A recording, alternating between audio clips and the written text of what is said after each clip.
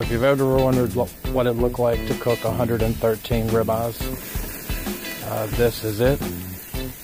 This is just a few I got going, but this is a crate that I have, slam full, huge crate.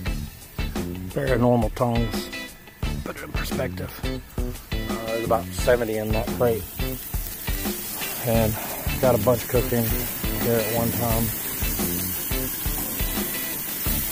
And but yeah, I have a catering today, 110 people.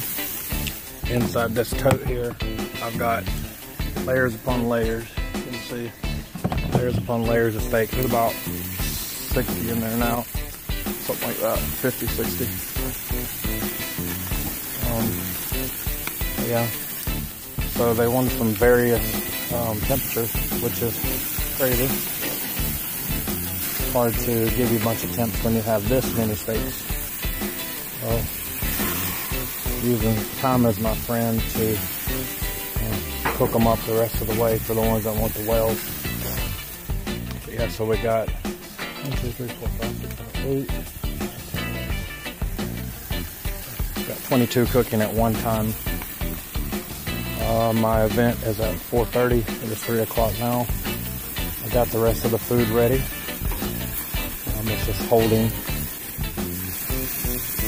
And as soon as I get these steaks done, I can take a shower, put my chef uniform on, go present the food, get my check.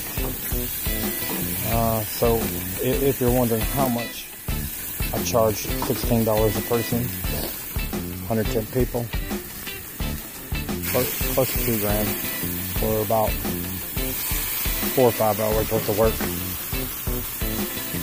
Not bad. The steaks themselves, I got a whole case, 5 loins. They were $590 for 5 loins. And they got a pretty simple menu. It was coleslaw, baked beans, ribeye steaks. They got dinner rolls and a dessert, which they got brownies, various types of brownies. So yeah, about to go get this money. Not a bad day's work. Make a little over $1,000. So yeah, so now I'm signing off. I'm gonna get my grill under control. I think it's